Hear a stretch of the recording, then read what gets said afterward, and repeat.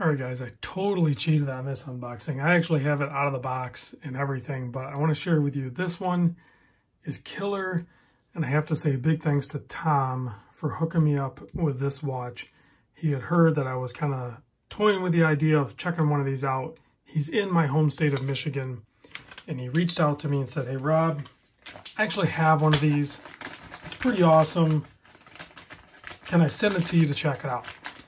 So I don't know, man. I can't argue with that generosity. So Tom sent over his Weiss watch. Now, this is not just any Weiss watch, which this is a really nice oak box.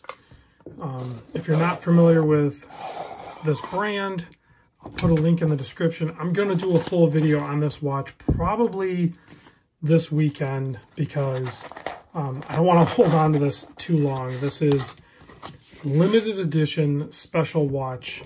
And I've seriously been toying with the idea of picking one up, but this is cool that I get to see it before actually considering that. Now, this is a titanium watch, and I have to say the pictures and video that I've seen of it do not do it justice. This thing is killer. I am a sucker for titanium. You guys know that. Absolutely. Wow. This is a special watch. Thanks, Tom, for sending this over. You can see this is a pretty crazy movement, and I'll cover it when I do the full video of it. This is number 28 of 100. There's only 100 of these being made. So, and he created his own caliber here. You can see, let me zoom in. I don't want to get too much going on here, but this is the caliber 1003, USA made. You can see the black part there. That's all aluminum bridging, and it's not just regular aluminum. It's a special kind of aluminum, just like the titanium is a special grade of titanium.